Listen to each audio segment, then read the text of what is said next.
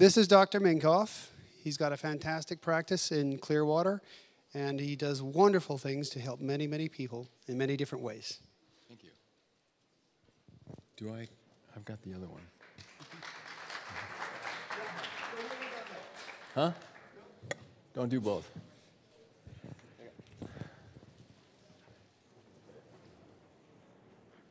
Hi, good morning. Thank you for having me. I'm in Clearwater, Florida. I have a holistic medical practice there for the last 21 years. And I'm really into dental problems with my patients. And so I gave a lecture like this. I had a dentist that came to me with severe chronic fatigue, and she was unable to work for a couple of years. And she ended up coming to me as a patient. And after about 6 months, she was able to go back to work. And she was also the chairman of the Dental Society for Clearwater, Florida, for St. Pete, Clearwater, Florida. And so she said to me, would you come talk to the dentists about how you utilize dentistry in helping your patients? And I said, I'm a little scared to go there, but I would go and I would talk to her, or talk to them. So I put together a PowerPoint presentation, and I sent it over to her to make sure it was going to be okay. And she said, I got to see you right away. So she came up to see me, and she said, listen, here's the problem. She said, you have a bus over here, and they're in a different bus. And what we want them to do is walk from their bus to your bus. But if you put the Grand Canyon in between, they're not going to get off their bus. So the presentation was a little bit too much, so I toned it down, and I went and gave it to them. And there was about 300 dentists in the room, and at the end of the presentation, there was kind of a stunned silence.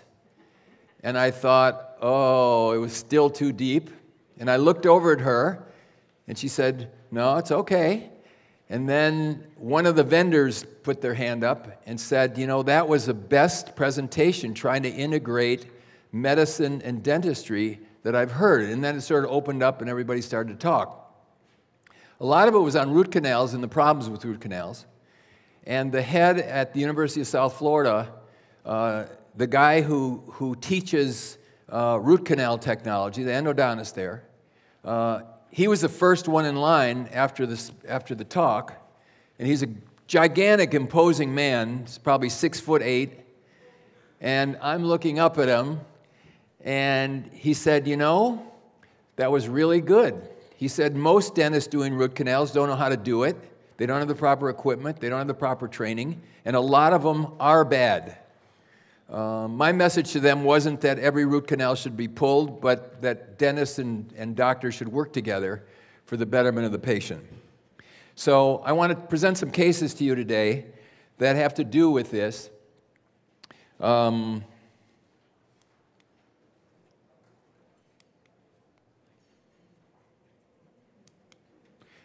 Most doctors don't know anything about dentistry and don't want to. And I think on the other side, dentists are too reticent to refer to medical doctors like myself to get help with patients when they actually see pathology. Doctors as a group are confused. They tend to be very fearful about doing things exactly how the medical board says they should be done. That used to bother me as a medical doctor, but I've gotten over it. When I started medical school, the provost guy, who was the head of the school, we called him Uncle Arvin, he gave us a piece of information which has been helpful to me ever since. And he said, you're going to go on an experience for the next 4 years, which is going to be very interesting, and we're going to fill you up with all kinds of knowledge.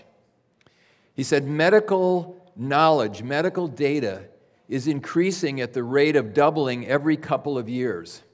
And so there's new, and there's new, and there's new, and there's new. And he says, we're going to teach you the best that we know. But he said only 50% of it is actually true. The biggest problem with that is we don't know which 50%. And so, like with the radium this morning, it's perfect. You know, here's a new technology that kills people. And then here's another new technology that kills people.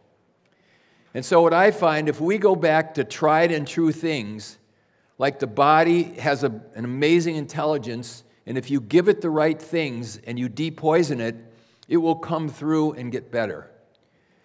But if you're too rough on it or you add things to it that maybe aren't good, you go backwards, you don't go forward. So what's the myth and what's the reality? That's the real question that all of us are grappling with, is like, what is the right thing to do so that you can help your patient the best? And it's very confusing sometimes. Now, I got here, I had very traditional medical training. I did a residency program at the UC San Diego in pediatrics, and I was chief resident there for a year. I did 2 years specialty training in infectious disease. I ran a neonatal intensive care unit. I was a hospital control officer, infection control officer, and then I did full-time emergency medicine for about 15 years. So I've been in all areas of medicine. And I started a wellness clinic in 1997 because my wife got sick in 1996. My hobby is Ironman triathlons, so I've done 42 of them so far. I try to live the lifestyle that I'm telling other people to live because I'm interested in my own performance, and health is really performance, so that goes really well. My wife is she's a registered nurse, and she was always into health ever since a young age. And she is a podium triathlete. She's very talented. We had 3 children. We have 3 children. And so she decided that because she was healthy and she had large amalgam fillings in all of her molar teeth, that she would go to a dentist and get her amalgams out.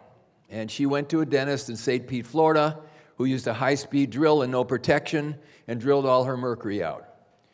And a few weeks later, she started complaining to me that her thyroid was sore.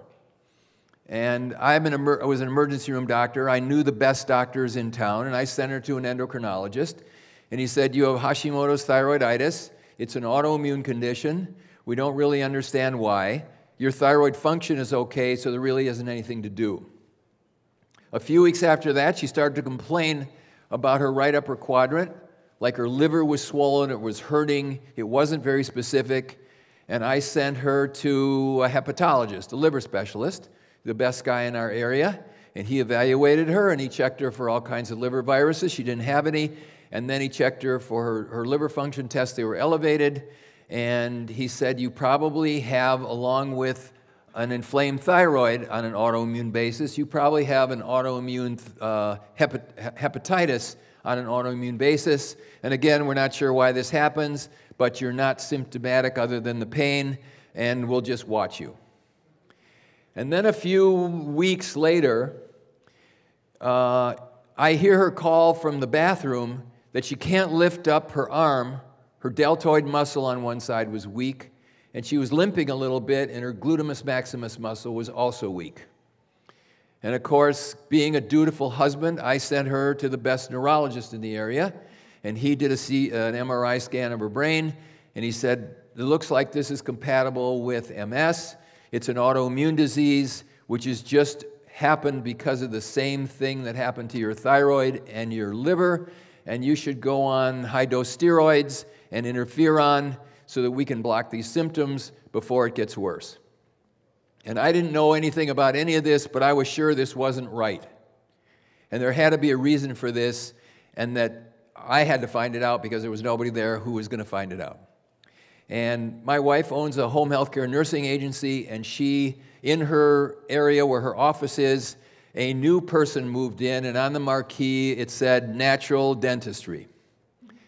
And one night, practically by accident, if there are such things, I was driving over to pick her up, and he was walking out of his office, and I said, "Excuse me, could I talk to you?" I told him the whole story, amalgams out, thyroiditis, hepatitis, MS. Does this make any sense to you? And he said, oh yes, she's mercury toxic. When he drilled the mercury out, it got into her nervous system. She swallowed some. It affected her liver, and it affected her thyroid, and that's what's wrong. But there's nobody in this town that's going to help you. You better go to Seattle, Washington. There's a guy there that does courses, and he'll teach you what to do. So I got on a plane, and I went to Seattle, and I learned how to approach this from a very non-standard way. And I came home and did the program on her, and within about 3 months, her symptoms were gone, and she felt great, and she was actually mercury toxic. And we had friends who were watching this whole process, and they saw her get better, and they said, well, I've got chronic migraines, and I've got rheumatoid arthritis, and I've got irritable bowel disease, and can you help me? And I was in the emergency room. It's shift work, so it's 12-hour shifts, 3 or 4 days a week. I had a couple days in the office that I was free.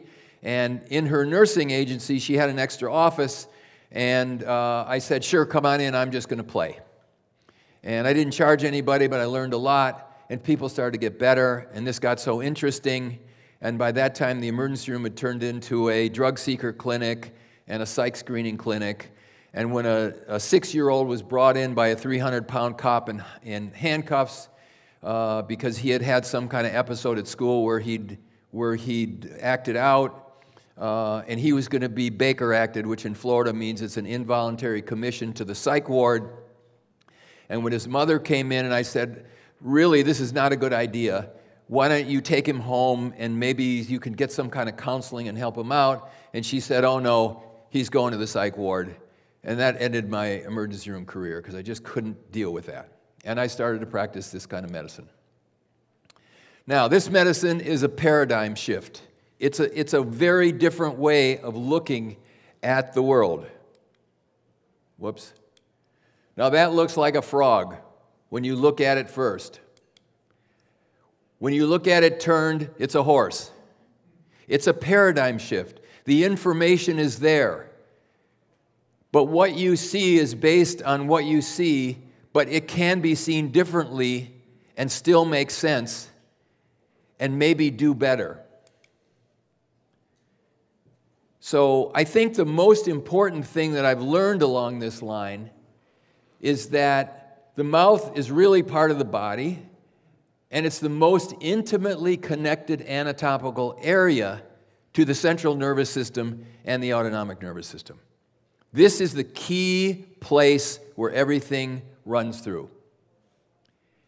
And that if you have occult dental pathology, occult meaning it's not apparent, the patient's not complaining, there's no pain, you can't see anything, you can still have a systemic effect from this, and it can be profound. Most medical doctors don't know anything about dentistry, and this is true of most dentists as well as most doctors.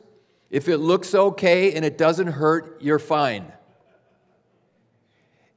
It doesn't matter that there's an abscess sitting there 3 inches from your brain that's putting out very potent biotoxins and fungal toxins. It looks okay, you're fine. And the whole approach to root canals that they're doing is, if we kill the tooth so you won't feel it, we can leave everything there intact and you'll be fine.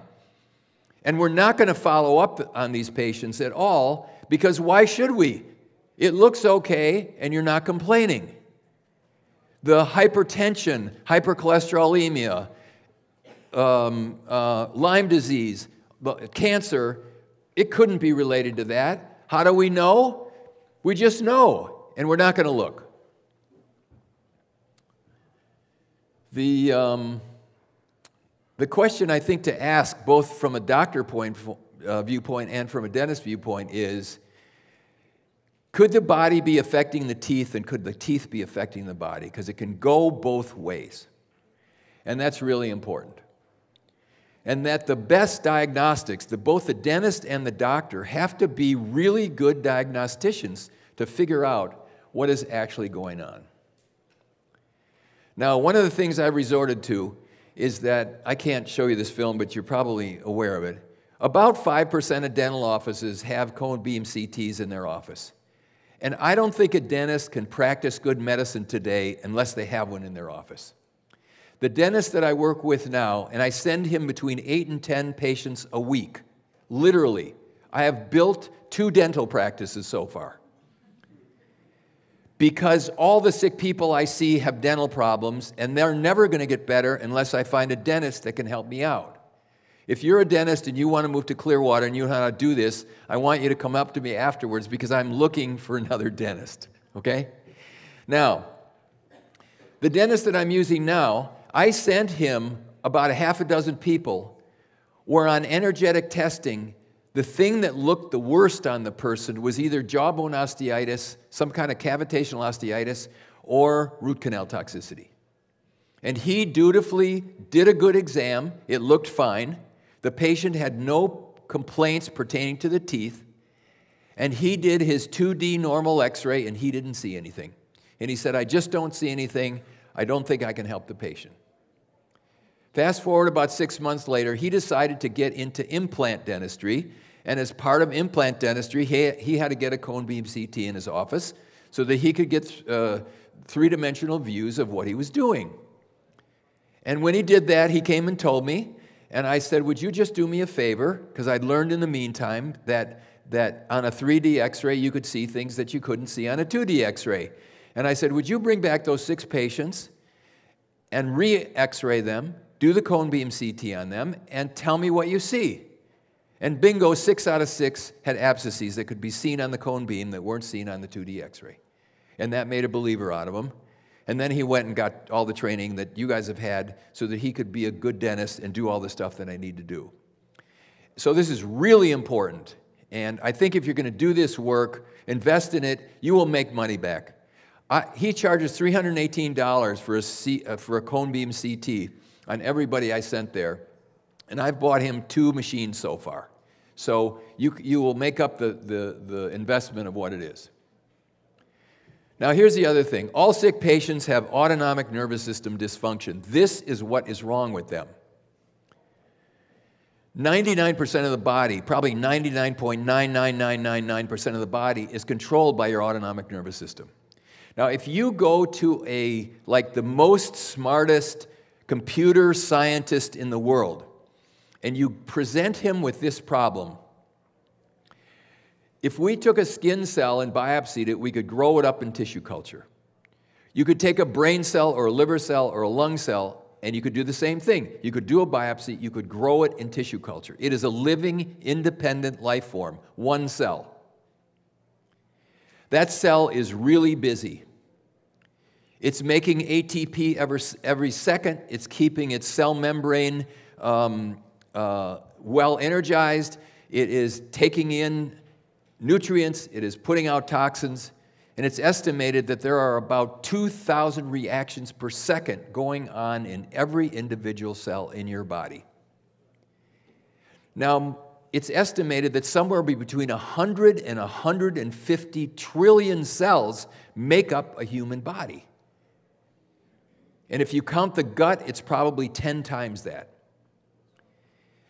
So now you say to the computer scientist, I need a program that's going to run a cell at 2,000 times per second reaction rate, and I've got 150 trillion of them, and I have to run them all together at the same time so that we can control and change everything on a nanosecond basis, so that whether we're at the top of Mount Everest or we're at the Dead Sea, whether it's cold or it's hot, or you're sleeping or you're awake, you get complete coordination of all this action all the time.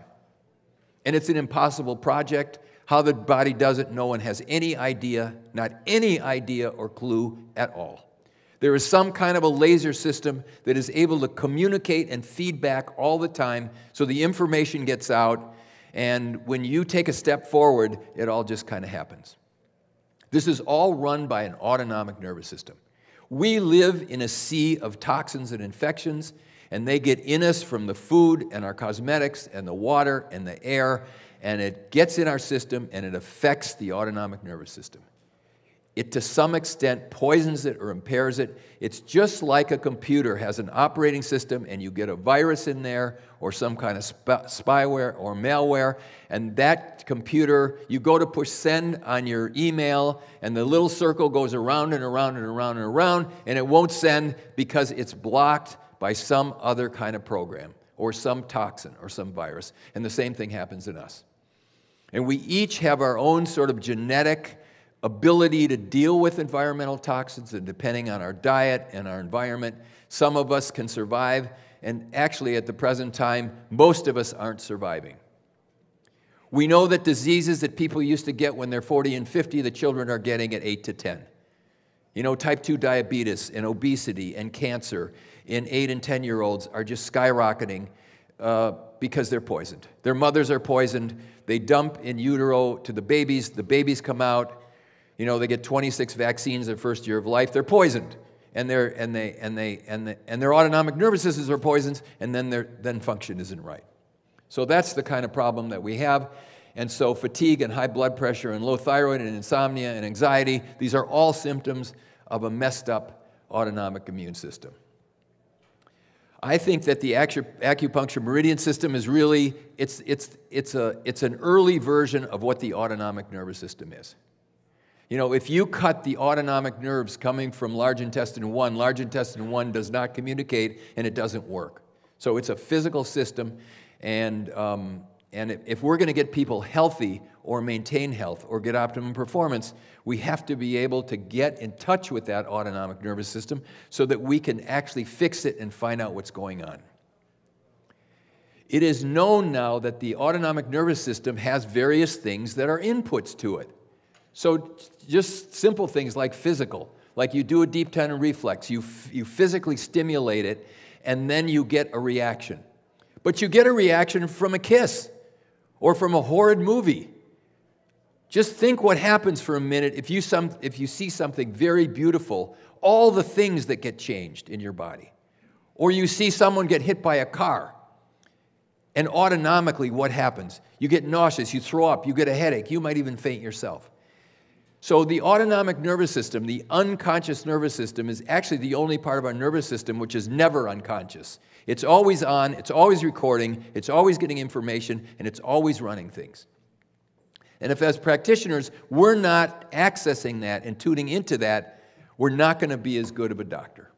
So there's biochemical inputs, pesticides or biotoxins. There's energetic inputs. You know, on my physical exam, I shine the light in the person's eye and their pupil constricts. It's an energetic input. And we're getting energetic inputs all the time from our environment and from the people environment and from everywhere we go. We're a walking antenna. We're a walking antenna which feeds into our autonomic nervous system. All psychosomatic illness is autonomic nervous system triggers. You have some earlier experience, it was a bad one, it's logged in there, and now you get stressed again, and now you get an ulcer, or you get colitis, or you get chronic migraine headaches, or whatever it is. It's all the same stuff. So we can't ignore the autonomic nervous system because it's the most critical part of our physical examination. Now, medicine has this concept of referred pain, which is you have a pain felt in your head, but really it came from your neck. Or you have a pain in your low back and it came from something else. And doctors are very comfortable with referred pain, okay? And I'm just extending this to what about just calling it referred malfunction or referred symptom? Because that's really what it is. And these are autonomic pathways that are connected to things, and they cause the symptoms that the person has. So dental pathology may be the source of autonomic nervous system function because so much of it is oriented in the mouth. The trigeminal nerve is the biggest nerve root in the body. If you look at the homunculus on the brain, the jaw and the hands are huge parts of the brain anatomically that take up so much space, and it's because there's so much connection there. So then I just asked the question, wouldn't it be logical to consider oral-related pathology as a possible source of systemic or peripheral disease or dysfunction? And of course, the Chinese worked this out a long time ago. You know, incisor teeth are bladder meridian, and canine teeth are liver spleen meridian, and on the top, the premolar teeth are colon, lung, large intestine meridian, and the molar teeth on the top are stomach meridian, stomach spleen meridian, and on the bottom it switches a little bit. But as Blanche was talking about this morning, these things connect, and they often connect pretty routinely. Okay? So in my clinic, we see a lot of patients with cancer and with breast cancer, and probably 75% of the time, the breast cancer has pathology on their stomach meridian teeth. Molars on the top and premolars on the bottom. It's almost routine. They never get better if you don't fix that. They never get better. They will not overcome their cancer. They will not get better from Lyme disease. They won't get better. This has to be fixed. It is always the most important thing. If you'd examine someone autonomically, you do electrodermal screening, or you're a good muscle tester, or you have a Zyto machine or something like that, some way where you can autonomically check in with the patient. In my experience, the dental stuff, when it's there, is always at the top of the list. And they don't get better unless you fix it. One of the Google executives sent his wife to me. They're out in California. We're in Florida. She came to see me. She had 4 abscessed implants, and she had 5 abscessed root canal teeth. And she's got stage 1 breast cancer. She's got a lump. It got removed before I saw her. They told her she was fine. She didn't need anything else. When she came to see me on my autonomic testing, she tested as root canal. And I sent her to my dentist, and he did the x-ray, and it was a complete mess. Now, she'd had, all of her teeth had been veneered and looked beautiful, but the thing was a complete mess. And he called her oral surgeon in California who had done the work and said, I think something should be done, and the oral surgeon said, yes, something should be done. All these teeth should be pulled because there's no way to reverse all this. And she was adamant that she wasn't going to get her teeth pulled. She was going to die with her dead teeth if that's what it took. And she did die with her dead teeth because she didn't do it. I did our program on her. We fixed everything else. We fixed her gut and her hormones and her mineral deficiencies and all her viruses. And 1 year later, she starts coughing, and she gets a CAT scan, and she's got metastases in her lungs, and there was just no way that anybody could do anything for her. But she did have her bad teeth, okay? And I consider this sort of malpractice and very serious if this isn't looked at, because it's so, so important. So I think as a dentist and as a doctor, you've got to learn how to do some kind of autonomic nervous system testing. In our city, there's a chiropractor there who's got a school to teach you muscle testing in 3 days. It's Ullin Nutrition Systems. He's a good guy. You can learn it. You have to have a tool that in your office you can do this. And here's an analogy for you which when I tell patients makes sense. You and I are very good hunters, and we're walking in the jungle with our M16 rifles, and in the little clearing in front of us, we see a maiden laying unconscious on the ground of the jungle floor. And we can see almost automatically that there's a great big black bad panther that's about ready to bite her leg in half. And then we do a double take and we look and we see there's a boa constrictor that's wrapped around her abdomen ready to squeeze her to death. And then we look again and we see that there's a family of black widow spiders walking up her arm. And on the other side, there's African flesh-eating red ants walking up the other arm. And the question is, you're the hunter, what do you shoot first? Now, most people say the panther, but I had a patient this week say, no, because he could take her leg and she'd be okay, but if the boa constrictor squeezed the person, then they would die right away. It doesn't matter. The point is There is a priority in treating patients. There's a right way to where do you go in. I had a lady a couple years ago come in, and she went to her alternative medicine doctor, and she was feeling fatigued, and she wasn't doing very well. And he tested her, and as part of his battery of tests, he did an EDTA challenge on her, and she had high mercury levels and lead levels in her body that came out in her urine. And so he decided that he should do chelation therapy on her.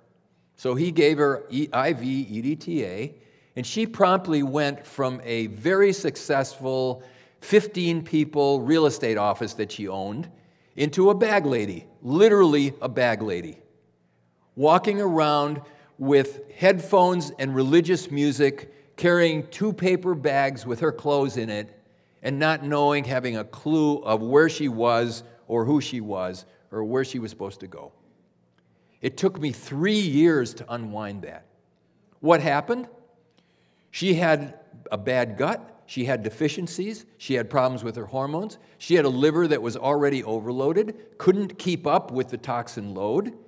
He gave her EDTA. It pulled the lead and the mercury out of her bones where it was nicely staying, and it floated around, and when it couldn't be detoxified from her liver, it ended up in her brain. So there is a right way to do things, just like there's a right way to start a car. If you put the key in and you turn the ignition and there's gas, it will go. If you kick the tires or you twist the steering wheel, the car won't start. And I think there's a right way to approach a sick person, or even a healthy person who's asymptomatically sick,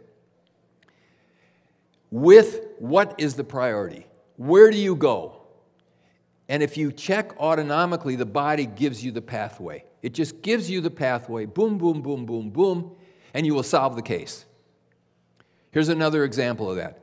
I have a lady from Texas come to Florida. She has chronic Lyme disease. She was fatigued. She wasn't doing well, and we treated her. Her priority when we started was of some infections and some toxins and Lyme disease, and we treated all this stuff.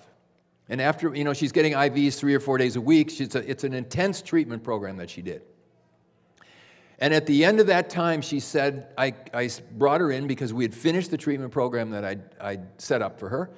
And I was just talking with her, how you doing? She says, well, I'm doing way better than I was, but I'm not there. I'm not really there. And I was hoping before I go home that I'd be there. Great. Go up on the table. I retest her. I autonomically test her. I use autonomic response testing. You can learn it. And what came up as the autonomic priority on her at that time was measles vaccine virus. So I looked at her and I said, it's measles vaccine virus. And she started to laugh. She says, well, my profession is I sell large medical equipment to hospitals.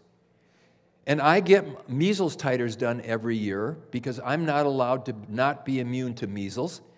And if I don't have good antibodies, which she didn't, because she wasn't good at making antibodies to measles virus, they revaccinate me. So I said, okay, we're going to treat this because this is what came up now. And I couldn't find any Lyme or Epstein-Barr or the rest of the junk that she had had. It looked like those had cleared out. So we made a homeopathic remedy, a 10-vial homeopathic remedy for measles vaccine virus. And the first dilution is 5x, and it goes 8x and 10x, and it goes up to 200x. So it's a Thursday afternoon. I give her the remedies. I have her take the first one that night, and she calls me up on Friday morning, and she says, I think you're trying to kill me. What's wrong? I've got a fever of 102. I've got red spots all over me. My eyes are burning, and I'm coughing. Come in. I look at her. She looks like she's got an acute measles infection. I used to be a pediatric infectious disease specialist. I know this stuff. So I said, good, it's the perfect remedy. You're going to be sick for a while. Don't take the next vial, the more stronger vial, until this is settled down. And she was really sick for about 3 weeks. And after 3 weeks, she came back in, and I said, how you doing? She says, no, I'm well. I'm ready to go home. This was sitting there underneath of it all as sort of the last straw for her autonomic nervous system. And once that lifted, now the system kind of goes on. The lights turn on, the communication goes back in, and now things are working, and now she feels good. And she went home, and I follow her up every 3 months. She's doing fine. She's back to work. She's fine. She's exercising. If you look on our website, she said she's beautiful. And on the exit interview, I videoed her. And she said, I came in here and I was a total dodo. And she says, now I can exercise a half an hour a day. I can work. I'm feeling great. My pain is all gone. I'm doing great. A regular doctor not doing autonomic nervous system testing, or even a really smart doctor that relies on lab work, they would have never found her. You would have never thought that that was what was wrong with her.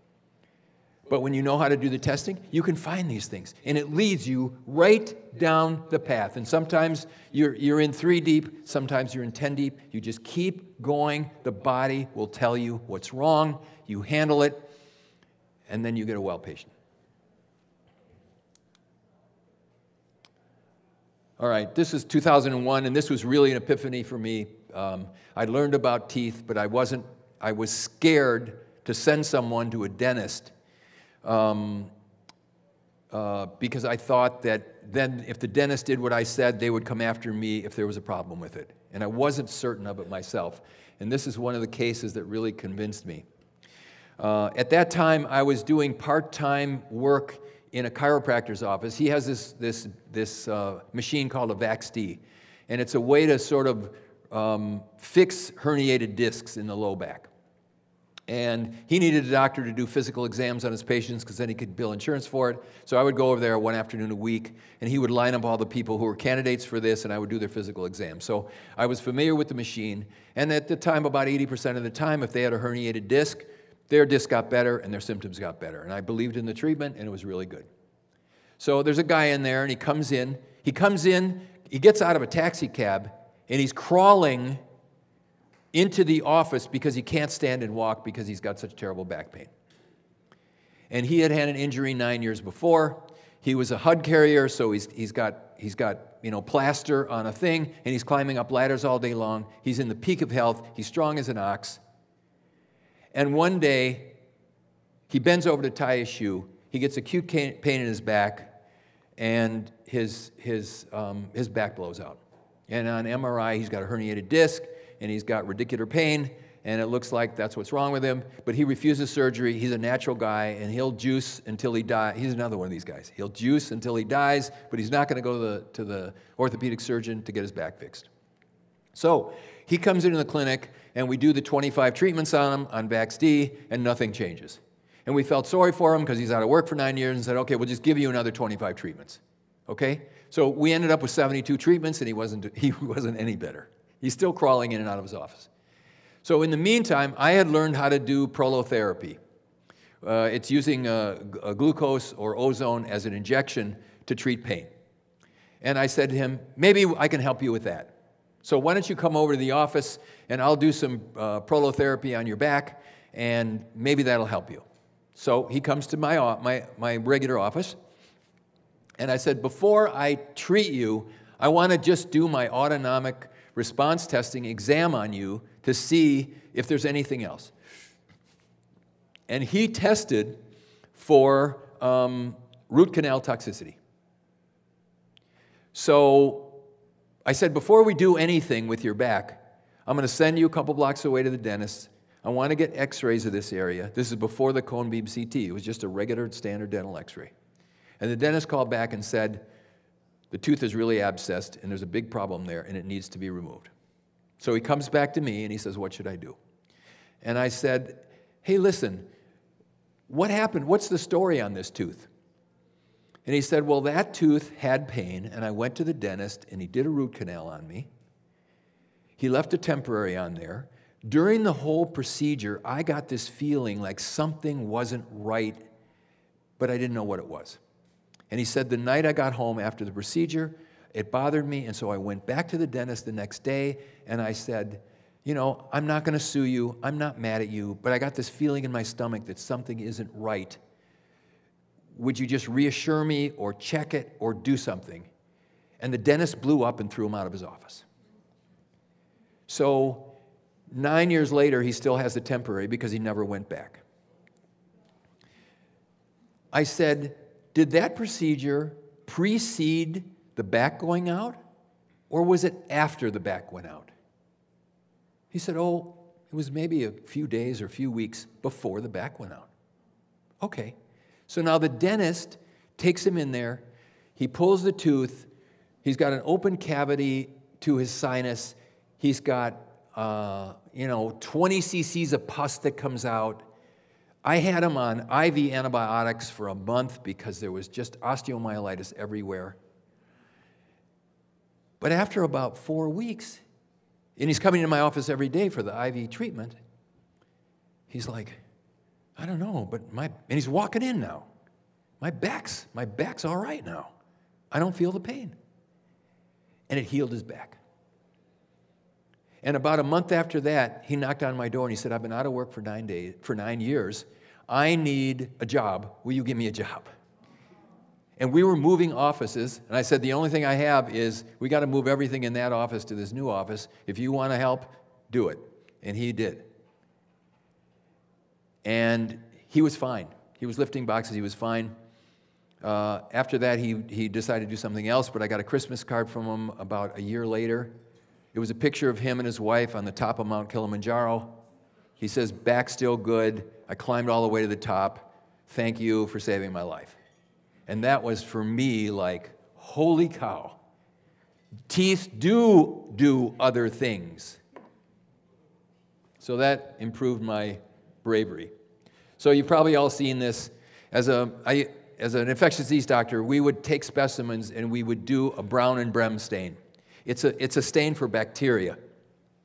On the left is a vital tooth. There's probably a wisdom tooth that got pulled for no reason. 1.1% of the tubules are stained brown, so there's a little bit of bacteria in there. On the non-vital root canal tooth, 39% of the dentin tubules are infected. For some reason, this doesn't make sense to dentists. Not like you, but regular dentists. It doesn't make sense to microbiologists. It's just like it just goes over their head. Here's the biofilms in the dentin tubules. They're just like, it's like not subtle at all. Okay, so next case, 44-year-old. She's a fitness instructor. She's in great shape. She walks into my office on a first visit, leaned over, and she's got one of those four-prong canes that old ladies use. And I look at her med list, and she's on OxyContin round the clock for pain. So I said, what happened? She said, I'm coming in because I want to have prolozone therapy for my back because nothing's working. So when did you hurt your back? She said, I never did hurt my back. I don't know what happened. But my back started to hurt last fall. This is like May. And I went to the orthopedic surgeon, and he did an MRI on me. He said I had a herniated disc, and he did a discectomy on me. He cut off this overhanging disc. And then a month later, I said, how did that go? She said, it didn't go well. My pain was worse. And I went back to him, and he did a 2-level laminectomy.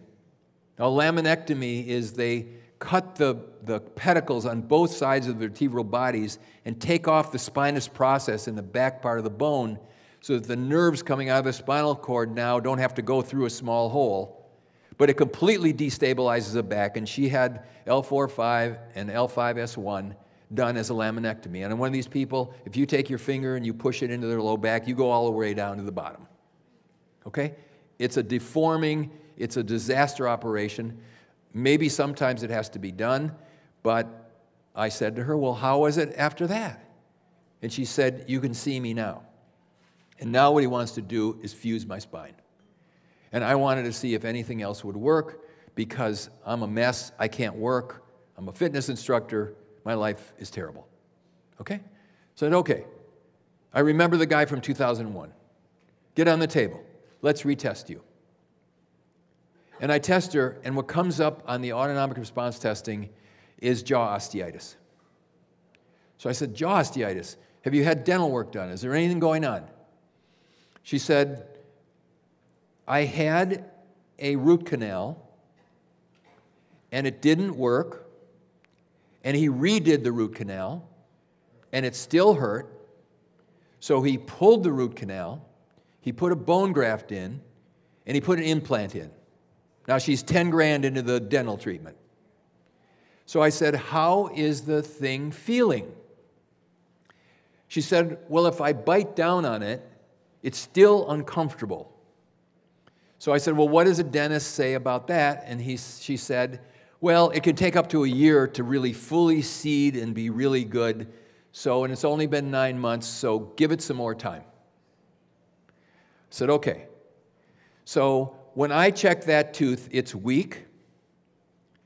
And I do an old trick I learned from, if you know Robert Rowan, it's an old trick I learned from Robert Rowan, which is I took some Procaine and I blocked the tooth. And I said, I'll be back in 15 minutes. I want to see if this has any effect on your back pain. And I came back in 15 minutes. I went and saw somebody else. I came back in 15 minutes. And she is now standing with no cane next to the table, and she's doing this. And she's looking at me like, that pain is really better. I said, okay, I think this is connected to that, but I'm so worried that this might just be like a psychological reaction that I want you to come back in 3 days and we're going to do it again. So she came back, I did it again, it worked again, and that afternoon she went home and she was vacuuming. Now, if people with low back pain don't vacuum because it's too stressful on their low back. And she calls me that afternoon and she says, I'm vacuuming, I know this is what's wrong, I want it out. I said, let's do it one more time. She said, no. I said, well, then let me call the oral surgeon and tell him what's happening, because otherwise he's going to think that both of us are crazy. So I called the oral surgeon, and I talked to him, and he's actually really good. And he said, well, I've seen referred pain before, because sometimes people get headaches, but I haven't seen this. He said, let me laser it a few times, because it's going to be a big job to get that thing out of there. So he lasers a couple times. It actually made the pain worse. And she ends up having the tooth pulled. And within 6 weeks, her back pain is like 80% reduced. And I did some prolotherapy on her back, and she went back to work. Now, these cases are not, she just happened to hit me who knows about this, which was her good luck. Because there's not another doctor in my town that would be looking this way or finding this. And it's really important because it saved her life. So, next one. There's a little bit different twist. She's a female business owner. She owns a Merle Norman studio in the best part of town where I live. She's very successful. She's had chronic headaches for 25 years, and she's taking 20 to 25 Tylenol a day so she can get through her workday. And she comes in, and she's got some big amalgams in her mouth. And I take out my trusty Radio Shack voltmeter. And I put it on millivolts, and I put one electrode on the amalgam and the other electrode on the cheek. And I measure 350 millivolts of direct current that's going into her jawbone, into her brain, 24 hours a day for 25 years. This isn't her, and you probably can't see it. This is another guy. He's got, I think it's 256. I can't see it from here. 241, okay? A nerve fires at 70 millivolts. That's the normal threshold for a nerve. And when you've got in the hundreds, you are putting bad energy into the brain all the time, and there might be referred pain or symptoms just from that, because you're going to get autonomic screw-ups. If you think of it for a minute, the mitochondria in our cells are the areas where energy is actually created. And it runs on little ion movements. You know, you're moving electrons around. The energy level is very low. And you put this kind of energy into those systems, you can get some screwed up stuff. So I sent her over to the dentist. He took out the one that measured the worst first. And she came back and said to me, by the time I got from the operatory to the front to pay, my head pressure had disappeared. Case solved.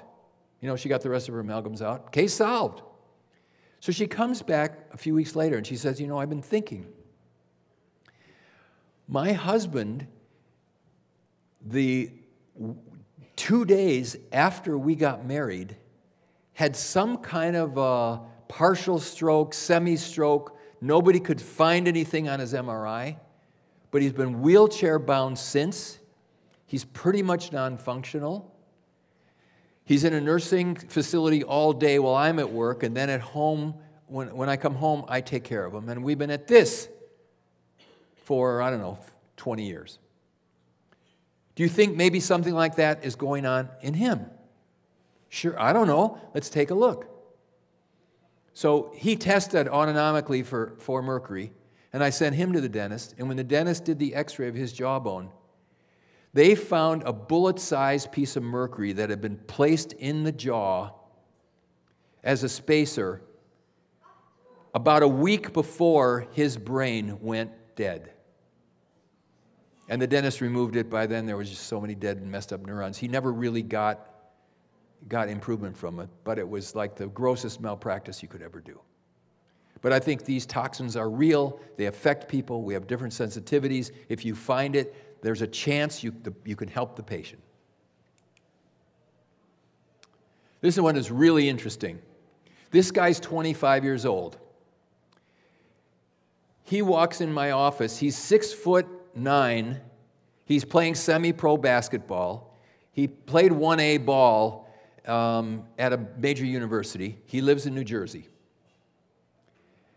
He just got driven down by his mom in their station wagon because I had helped one of her family members, and he was having trouble, so she drove him down to see me. The story was he was doing fine, and then he had what looked like an acute stroke. He went unconscious. He was paralyzed on one side. He got his deviated eye movements. He was put in the ICU. He was in there for a week. They did the MRI in his brain. They thought they'd had a stroke. After 1 week in the hospital, she puts him in the car and she drives him down to see me. So I do my routine. Get up on the table. Let's see what we can find on you. His autonomic response testing showed root canal toxin. It's a mixture of mercaptanum and sulfur ethers and all kinds of stuff that bacteria do, and ground up dead teeth that are infected. These are the vials that I use. And he tested for that. Now, on his intake sheet, I have a whole section on dental, but he hadn't filled it out. And I said, have you got any root canal teeth? He said, yeah, I got one. This one. It's a frontal lobe tooth. This one. What happened? Well, you know, I'm basketball, and I get an elbow. It knocks out my tooth, or breaks my tooth, and I have a root canal. It's about 3 years ago. Okay, go to the dentist. He goes to the dentist. It turns out that the tooth was abscessed. The dentist pulls the teeth, irrigates it with ozone, takes out the periodontal ligament, does the whole shtick, puts in PRP in the space. And then he goes to my IV room for ozone and all the stuff that we do, and I'm not scheduled to see him for 6 weeks. Now, when he came in, he's wearing an eye patch the first time I saw him. He's 6'9". He's got big dreadlocks, long beard, and he looks like, and he's New Jersey, you know, he's Joyzy. He's one of these Joyzy boys, like attitude. And he looks like Blackbeard with his patch. Why are you wearing the patch? Because I'm seeing double all the time as a result of the stroke that I had. So he comes back at 6 weeks. He walks in the office. He doesn't have his eye patch on. So I said, what's with the no eye patch? He said, well, I don't need it. I can see. He said, in fact, everything's good. Yeah, I feel good. And I want to release to play basketball. So I said, we can't do that. Let's finish the IV program. You go home for a couple months. You just chill. You come back here. We're going to repeat your MRI, and we're going to re-examine you and make sure everything's okay. At which point, everything was okay. He was fine. It's a year and a half. He's fine. He's completely fine. Can you imagine his life at 25 with his diagnosis of a stroke and probable MS? What they would do to him because nobody's looking or knows teeth? So you can profoundly change people's lives, and it can come from both the people you see and, of course, the people I see. And honestly, my partnership with my dentist is my most important thing. Like I said, I probably send 8 or 10 people a week there for cone beam CTs. And what I found is that autonomically, when I do the testing, there's a 99% chance when it comes up as the primary item when I test someone, he's going to write me back. He gives me a beautiful, like, radiologist report where he goes through all the things in the mouth that you can see, and then there is abscess there 99% of the time. So I've been doing this for a while. I'm really good at it, but anybody can learn how to do this. And it makes a big difference. Because now I know. I don't ever even think about it. Look, it's a terrible thing. I wish there were better ways to do it. I don't know of a better way to do it, but I know that I'll never get you better unless we handle this. And if we handle this, there's an 85 or 90% chance that you're going to get better and your symptoms will go away. And it almost doesn't matter what you come in with unless it's really way, way, way, way too late. Okay? You've probably all seen this. This is all the crap that's in those things. It's all the bacteria. So, oh, and I just had one that's just, I didn't put it on the slides, but this girl is 20 years old. Her parents are missionaries over in Malaysia. It's really bad over there. The medical care there is really bad. And she's 20 years old, and she's got about a 2-year history of increasing nausea, increasing vomiting. She's gone from 120 pounds to 79 pounds. She's looking like she's just going to die there. And the mother and father, the missionaries, have another, besides that one, have another 8 or 10 children in Kentucky. And I have been taking care of some of those children for a long time. And so they said, we're afraid, her name's Faith, we're afraid Faith is going to die. So the mom gets on a plane with Faith, and they come to Clearwater, and I examine Faith. And Faith comes up as her primary thing, jaw osteitis. 3 years before this, which was about a year before her symptoms started, she had all 4 wisdom teeth removed. So I sent her for the cone beam. And the Hausman units are really low in 2 areas. So there's no bone there. It's open. There's a cavitation there in 2 places. And so the dentist operates on the cavitation. Now, the other symptom that this girl had was 5 to 8 seizures every day. And the parents are non-standard, and they're not medicating her for her seizures. I don't think that was very smart, but that's just how they are. From the day she had the cavitations done, big, deep ones, she didn't have a seizure for a week. And she started to eat. On the 8th day, she had a seizure. Back to the dentist. Have him ozone it, to clean it, do it, something happened in there. He redoes it. She's seizure-free. She was in our town another 4 or 5 days. She gained 4 pounds. She's eating. She's fine. She's now back in Malaysia, and she's fine. There's another one. These are young people. I wouldn't have ever suspected this prior to this rendition of my life, but there you go. So these are things dentists can pick up if they're savvy to it, and a lot of you guys do this anyway, so you know it. I'm just agreeing with you. So with any severe chronic illness, you know what I find is that a lot of people that end up in my office have seen 12 or 14 people, and they're not well. And when I see them come in, the first thing I look at is the dental history part of we have a whole series of information that they fill out about their health history. And one part of it is a dental history. And if they're chronically ill, bad. And I go there, the first thing I look at, root canal, good, we got this one. Because the other 14 guys didn't think of it, didn't know it, didn't explore it. And I know that if that's there, we're home free. They're going to get better because it's the big one at the bottom of the pile. 80% of the cases I refer for dentists. I bought this guy 2 CAT scans so far. Okay, so what are the dental problems, the big ones? It's root canals, abscesses, gum disease. Here's another one. I just thought of this. Lady with Parkinson's. She's 63. She's successful. She's on Parkinson's drugs for 9 years. As you may or may not know, the drugs for Parkinson's can give people temporary relief, but the body tends to not be able to utilize them, and they have a steady downhill progress, and they get an infection or something, and they just go downhill. They end up in a nursing home. So she'd been on for 9 years. The drug worked initially. Now they're not working anymore. And so she came in for a second opinion. Her neurologist's workup consisted of an MRI of her brain, yes, consistent with Parkinson's, an L-DOPA, or one of the variants of that, with a CBC and a CMP, and looks like you're fine. So she has 9 infected root canals. We test people for mold toxins because Florida's moldy, and there's a lot of places where people live where there's mold, and the mold toxins aerosolize and it gets in their body. She's got 4 out of 4 mold toxins at like 6 times acceptable level.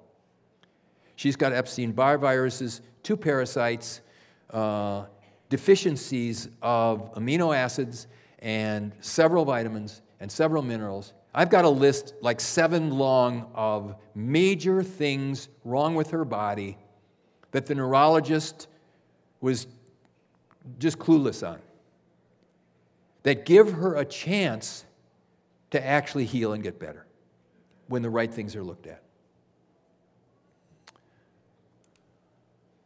So nutritional deficiencies, vitamins, essential fats, minerals, amino acids, occult infections. This is interesting. I am speaking at ACAM next month, and there's a lot of guys there that are doctors who treat Lyme disease, and a lot of the people who treat Lyme disease are a member of this group called IABDM. And IABDM is a group that treats, it's an organization, it's a medical organization that treats people for Lyme, and the treatments are generally antibiotics and more antibiotics and more antibiotics and longer antibiotics and then some more antibiotics just in case you didn't get enough antibiotics. That's the treatment. That's the approved treatment for Lyme. If you even find the antibodies in the person's blood, that you can even make the diagnosis, which is tough in a lot of cases. In my experience, I used to be an infectious disease doctor, so I have given people in hospital with serious infections gobs of antibiotics. And I don't have anything against antibiotics. If the person's life-threatened and you have to do it, well, we give them antibiotics. But if you look at it this way, the things that people get, all of these are really their stealth-type infections. You know, when you get Lyme, 99% of people that I talk to never had a tick bite or a mosquito bite or a bullseye rash or a flu or flu symptoms at all. If they did, it was many years ago, and they have no idea. Why have I got Lyme disease now? And as was said earlier this morning, Lyme disease is pandemic. It's in every country. It's everywhere. And if you do super sensitive tests, I think this is Blanche's lab that did this, of testing normal people for very, very sensitive tests that test for Lyme, you can find it in a lot of people who have no symptoms at all. So these are stealth infections. You got to have other big stuff going on before you actually get people symptomatic. See, when I was an infectious disease doctor, if someone came in with flesh-eating strep, now that's a real bacteria that will kill you unless you take antibiotics. I saw a couple cases of plague when I was in California. So the rodents in the area, in the brush in California, were infected with plague. And I saw a kid, he came to my office, and there was an alert from the MMWR, from the disease control people. Be on the lookout for plague because we're seeing some cases. And this kid came in, he was 3 years old. He came in looking bad. He had a bubo, which is a big lymph node in his inguinal area. And his blood pressure was very low, and I thought, oh my God, maybe he's got plague. And we give him a shot of penicillin, and I put him in my car, and I drive him 3 blocks to the hospital, and by the time we got to the hospital, and he's in a crib, he's dead. Like, these are like real infections. And they require real treatment. Lyme isn't like that. You can look at Lyme on a microscope on someone's blood, and the immune system could care less that these things are swimming around in the guy's blood, and he's got millions of them in his blood, and they're swimming around. You can see them. They're spirochetes. They have a very characteristic picture on dark field. You can see them, and the body could almost care less that the thing is even there. They pass tissue planes. They pass into cells. They get into fibroblasts. They breach the blood-brain barrier. They're not invasive toxic organisms unless you've got bad teeth or something else bad. And just like with the cancer people, they don't get better till you fix the dental aspect. So at the top of the list is dental handling. Most of them have bad guts. Some of them have hormone problems, deficiencies for sure. They have chronic infections. So we have a multi-system approach to handling them. We use amino acids and other supplements, ozone, pulse magnetic field. We're the largest ozone clinic in the United States. We do about 8,000 treatments a year. So we have a great experience with it, and it really helps people. But if you don't fix their teeth, it doesn't work. About 85% of our patients have major improvement. Most are able to wean off their therapies, whatever they were. Most normalize as long as they'll do the treatments. So it all comes down to this. I'm going to check your teeth, okay? Boom. What we want to do is turn this into that.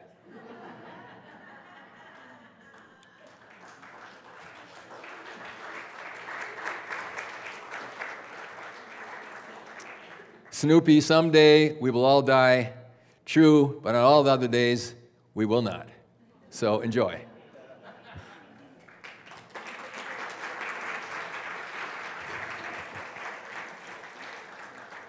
I think we have some time for questions? Yeah. Any questions? Come to the mic.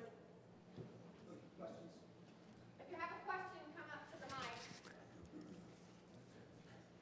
Okay, come to questions. Are you all shy? Oh, thank you. Thank you. Okay, good. What is this machine that you're using? I'm new to all this, so I don't really know if this is a commonly used machine. Well, the for machine, autonomic we actually do both on everybody. The machine is there was a German physician in the late 40s, early 50s named Voll.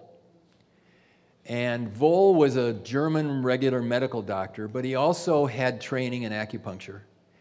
And he got the idea that since there are these meridian pathways, if you put a small amount of electrical current in an acupuncture point, and you put a neutral electrode, an electrode on the other side that the patient held, and you ran it through a galvanometer, something that would measure electrical resistance, that if the meridian itself was healthy, on his machine it would register between 45 and 55. But if you put it on a meridian that was either very inflamed or very atrophied, it would read either way high, it might read 80 if it was inflamed, or it might read 20 if it was atrophied. And he had a plate that was also part of this circuit. And one day he's testing somebody who had a heart meridian point that was very low. And the person was suffering from congestive heart failure. And he put some foxglove leaf on the plate just to see what would happen. Foxglove is now the modern day drug, digoxin or lanoxin. It's one of the treatments for congestive heart failure. It's a heart tonic. It makes the heart muscle beat better. And when he put the foxglove leaf on there, the point went from 20 to 50. And so he started using it to test people for what was wrong with them energetically, and he would test all 12 meridians, find the one that was the one that was the worst, and then test all kinds of stuff. And that therapy became known as EAV, electroacupuncture according to Vol, which was his name. Now, if you fast forward this to now, there are companies that make these machines where it's all computerized. In the computer, there's a database, in the one we have, of 16,000 different infections, vaccines, drugs, toxins, dental stuff. And when the technician goes meridian by meridian on the hands and feet, we find out what's the biggest bad area and then screen that against infections, toxins, vaccines, drugs. And then we can make a homeopathic out of those things and then give it to the patient to take orally, and they will detox that stuff. So a person who's pretty sick might have 40 or 50 things that come up, all different kinds of infections and past stuff that they've had stored in their system. And after they take the homeopathic and we recheck it, those things won't be there anymore. And they'll say, gee, my sweat smells funny, or my stool smells funny, or my breath is funny. Like it will detox them. Some people are very sensitive. They can't take the normal dose. We just have to give them a little bit. So I do that on everybody too, because I find that's very helpful, because you're looking for all the information that's related to the autonomic nervous system, and this is really testing the autonomic nervous system in kind of an electronic way. Yeah.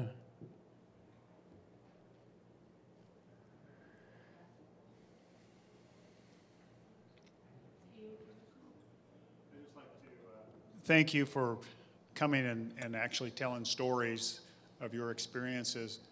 I think a lot in this room, we see those patients all day long. Yeah. And it's such an exciting time. I mean, that's why I keep doing this, because it's all about the patients getting well. They come in and they're crawling from the front of the door, and after the surgeries are done, they're walking out, or they couldn't walk and now they're running 5Ks. It's just fun to hear your story and your side of it. So we appreciate what you do. Thank you very much. I love sharing it.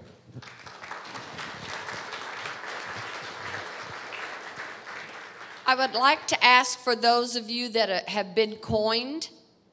Do you have a question? Oh, I'm so sorry. Not that I'm sorry you have a question. Have you seen manifestations in the oral health of patients who have high burdens of parasites? Because in a lot of the rest of the world, parasitic infections are so researched, and in the United States they're not. Do you see a big pattern between parasitic infection and oral health? Absolutely. Virtually everyone we test has parasites. If you test people autonomically, you will find parasites. They're there, and they're living, and they have waste, and they put it into the body. And while we can't test yet for parasites on a systemic effect objectively, if you order an ion panel from Metagenics Laboratories, or there's some other labs that do the same thing, if the guy has toxic bad bacteria in their gut or yeast overgrowth in their gut, those organisms, as part of the problem that they create for the body, is they put off biotoxic waste, which our body absorbs, which then has to be processed and gotten rid of. And this laboratory for bacteria and parasites has a urine test which looks for bacterial and yeast biotoxins produced by those organisms in the body. I don't know yet if the stuff in the teeth reaches, but probably it does. And you can look at the panel and say, that thing you've got 5 of these toxic chemical things that are in your body. And unless we clean this up and clean this up, your mitochondria are basically getting poisoned for them. Some of you guys have been around as long as I have, probably remember Boyd Haley set up this lab at the University of Kentucky called Occult. And Occult, I used to send patients to my dentist, and they had sort of a stiff cotton pledget, and I would get root canal on someone. And I would send them over to the dentist, and the dentist would take this sort of stiff pledget, he would push it up underneath the gum to the root of the tooth and pull it out on a root canal tooth. And then he would take a normal tooth on the other side as a control. And then they'd get sent to this laboratory at the University of Kentucky, and they would measure 6 different biotoxins that were coming out of that tooth. And what they tested it against was the Krebs cycle enzymes, the enzymes needed so that the body could actually make energy. And they had an assay where they could calculate what percentage of the Krebs cycle enzymes were being inhibited by the biotoxins. And we would get the report back and it would say, okay, root canal tooth number 20, and then it would list I think there were 6 or 7 enzymes, and then it would give toxicity level of how much those enzymes were poisoned. And they'd be at like 98%. And on the healthy tooth, it'd be maybe 10%. So you could really objectively say to someone, this tooth is bad, it's poisoning you, it's killing your mitochondria. They're not able to make energy. And unfortunately, they couldn't make money doing it, or there wasn't enough interest in it, and to my knowledge, they're not doing it anymore. But those kinds of things are a bit, huh? It's bought out. Is it available now? No, it's a whole nother story. Talk to Boyd sometime. It's quite a conspiracy theory. Yeah, if they had it now, I would do it. I went to the cone beam CT because I wanted something more objective than the muscle testing was. And I still find somewhere, occasionally, he's like, nah, it looks okay. And then I just sort of clinically decide what to do with it. But those sorts of things are available, and I think as there's more of us doing it, it's very helpful because you could say to the patient, hey, look, this is what this is doing to your body.